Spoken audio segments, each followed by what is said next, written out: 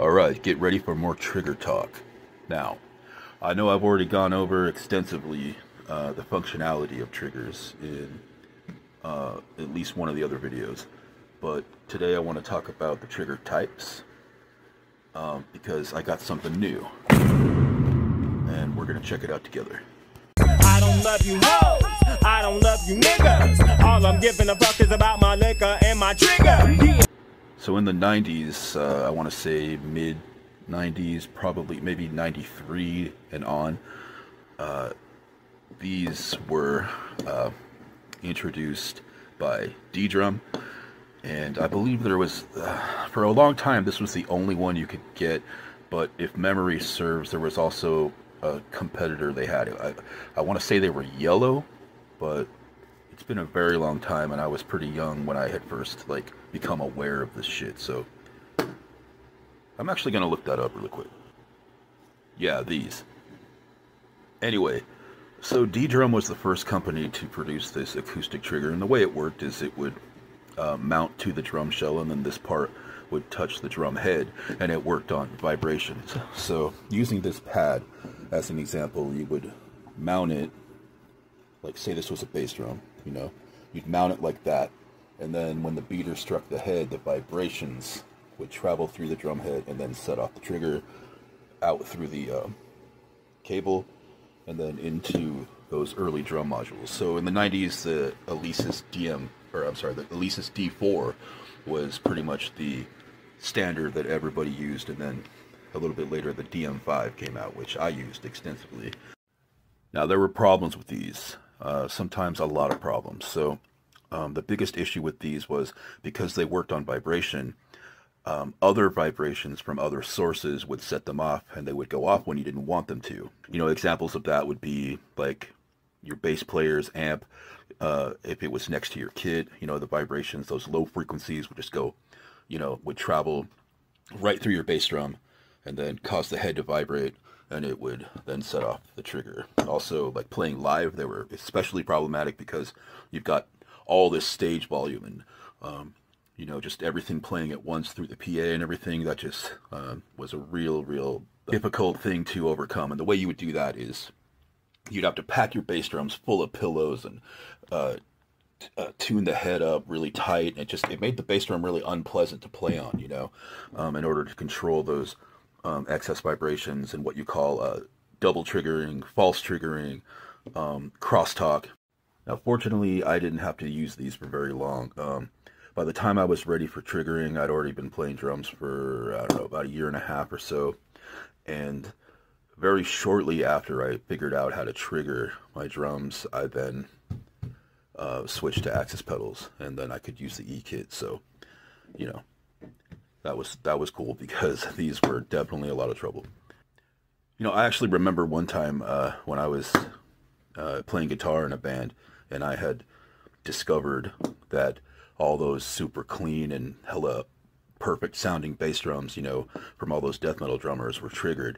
You know, I was probably, I don't know, 16 or 17 at the time, you know, and I just discovered that. And I went to my drummer and I was like, "Whoa, can you do that, dude?" And he's like, "No," because, you know, it's not just the trigger. You have to buy the trigger, the module, the sound system, all the cables and everything. It was just like out of the reach of most of us at that age, you know, when we were just like broke kids. You know, so by the time I was ready for triggers, I had, you know, a good job, and I had the money to put into the entire system, you know. So, like I said, shortly after that, I got my EKITS on my Axis pedals, and that changed everything. So that brings me to the Axis EKIT. Now, this, like I said, it's an Axis exclusive innovation, and you know, their pedals are drilled here. All Axis pedals have these holes in them to accommodate this trigger. So what makes this super cool is it's mounted to the pedal itself, not the drum. So things like external vibrations, crosstalk, all that stuff doesn't apply to these. Like they are completely unaffected by any other forms of interference, and what you play is what you hear. So when the beater strikes the head, this, what they call the detonator, which is mounted to the axle of the pedal itself, that strikes this trigger box, and that is what sends the signal to the module. So this is what it looks like off the pedal. This somehow I have an extra one. Like I don't know, I don't remember how I got this, but you know, obviously I have one on this pedal and one on my other, and then this is an extra. But this is what you get in the box, you know. And at first it's kind of perplexing. You're kind of like, what the fuck is that? But this is the detonator here. So this is what actually mounts to the axle of the pedal, and it moves with it. So that moves with the beater like that. And then this is the trigger itself. So, you know, you've got your output cable here. And this is where the detonator strikes it. And then obviously it mounts to the frame with these screws. Now, I'm not sure how long these have been around, but they must have been around for a really long time, or at least a concept that was around for a long time, because even the very oldest Axis pedals all have these holes. And this is the oldest Axis I've ever seen, and it still has the holes. So that has to be from the early 90s. So Daryl Johnston, you know, the guy, the inventor of these pedals and the one responsible for coming up with all these super cool innovations, he must have at least had that in mind, or was working on something, you know, long before they actually were introduced. Because I want to say these have been a thing since the late 90s, early 2000s. I've been using my EKITS since 2005, and I love them, and I've never seen any reason to change. But here's the thing. They're only available for Axis pedals. So, what this new shit is an onboard trigger that is similar in a sense that it's operated by the pedal action itself mechanically, as opposed to the drum head and the vibrations and all that stuff. Now, just one more word about these. I want to say that, you know, over time, these did get better. Modules got better, and they got more, you know, comprehensive settings and stuff to deal with a lot of those problems. And then, you know, Roland and other manufacturers who specialized in electronics, you know, would come up with better versions of this. But nothing can compare to the accuracy and the consistency and the reliability of the EKITS. So anyway, this new shit, it's similar, but it operates by being struck by the footboard. So there's 4 or 5 brands of these out now. Axis makes one, which is, I mean, I would love to have the Axis one, honestly, but they are out of production for now. They're rumored to, you know, they say they're going to be redesigned and re-released sometime this year. I don't know. It's been a while. It's just unknown when those are going to come out. So of the remainders, you've got the on trigger and the foot blaster and the precision kicks, which is what I've got, and I'm going to do extensive testing with after I explain this. So I definitely don't like those other 2 designs at all. I don't like how the output jack, you know, is on its own proprietary cable like that. I don't like that at all. Like, I want to be able to plug it right in to the trigger housing, because that just seems like it's asking for problems. And if one of those shorts out, it seems like it would be a real pain in the ass to replace that, you know. So this is what the Precision Kicks looks like. It's made in Australia, and it I like this design better than those other ones. Like I said, it's got the output jack directly in the housing, and instead of having to bend a piece of metal like those other 2, with this you make adjustments by loosening this little thumb screw here, and then you can angle this way and that, or raise it up and down just a little bit. So I really like that design. It's also a lot smaller than those, and I really like the way that it uses this it's not Velcro, but it's similar to Velcro. It's like a rigid type of locking fabric, you know, and the other ones use double-sided tape, except the Axis one. That has the option to be actually bolted to the pedal, because just, you know, everything Axis makes is just better. However, those are very expensive. In fact, one of those costs as much as 2 of these, and like I said, they're out of production for now. So, all right, so here's what it looks like mounted to the pedal. So as you can see, it attaches to the base plate, and then the footboard strikes it. When the beater strikes the head, the footboard strikes this trigger. Now, it's a pretty cool idea. I mean, I gotta say, I'm gonna compare them to my EKITS, and I'm gonna see if they're, you know, a worthy competitor or whatever.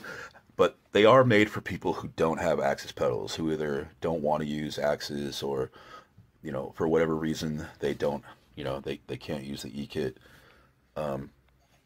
You know, you got these as an alternative because they'll work on any pedal.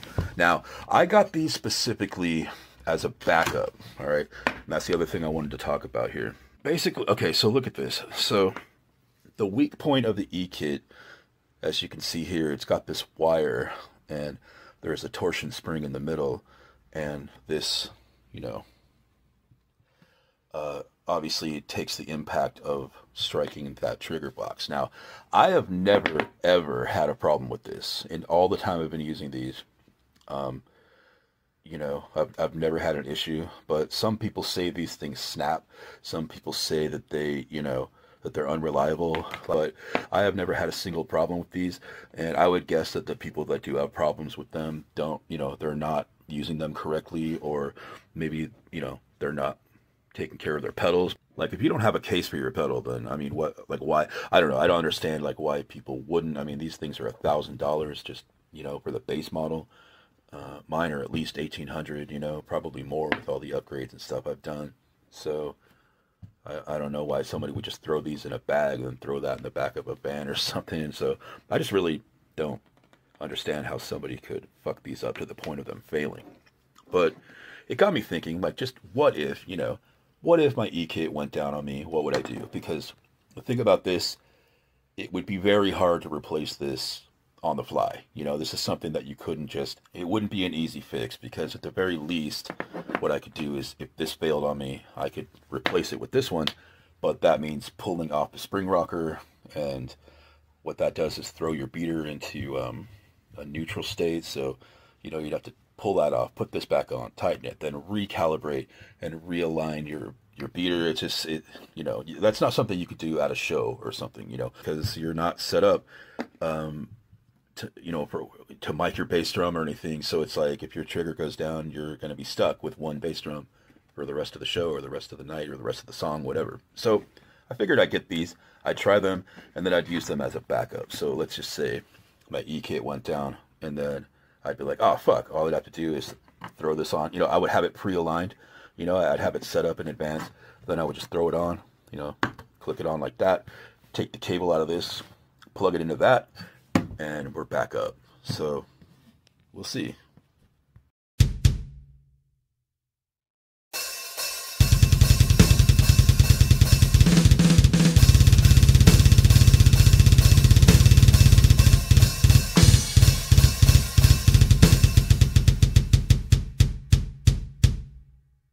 Okay, so after extensive testing and experimentation with these, and then comparing them to my tried and true Axis EKITS here, these are my thoughts on the precision kicks.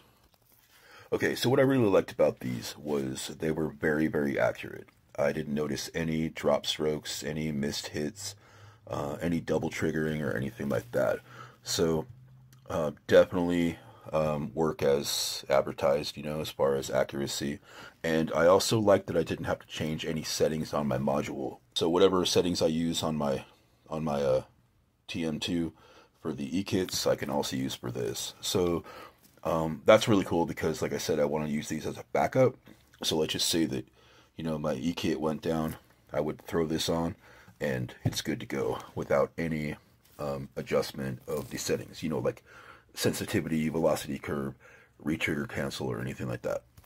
But what I don't like about these is the noise, first of all. So see, when you hit your bass drum, there is a very noticeable audible click when the footboard makes contact with that trigger surface. Now, in a live situation, you know, with all the other instruments and everything, you wouldn't hear that. But in a recording situation where, you know, obviously the bass drums are triggered, so those wouldn't be mic'd, but you're going to have mics on everything else, you know, the all your drums plus the overhead mics, which are super hot, you know, to record your cymbals and stuff. This would, I feel like that would definitely be picked up by those condensers. And when all is said and done in the mix, you probably wouldn't hear that. But I just don't like it because, you know, when I'm just playing on my kit in my drum room, I can hear that even though I've got the triggered sounds coming through my headphones. The other thing I don't like is the feel. So, like I said, when the beater strikes the bass drum head, you kind of bottom out.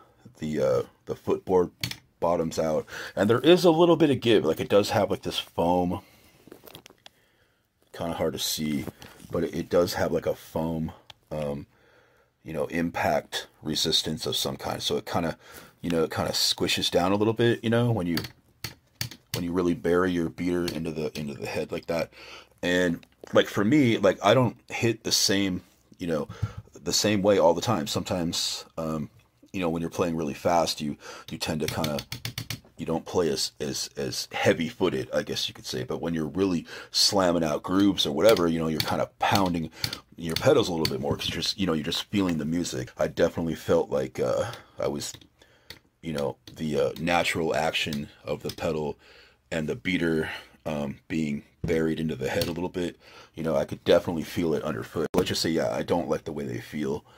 You know, and those are my biggest two complaints. And a smaller complaint, I guess, would be, in order to make an adjustment, you got to get down on your hands and knees and kind of adjust the angle a little bit with this, like I showed earlier in the video, or reposition it a little bit on that Velcro-like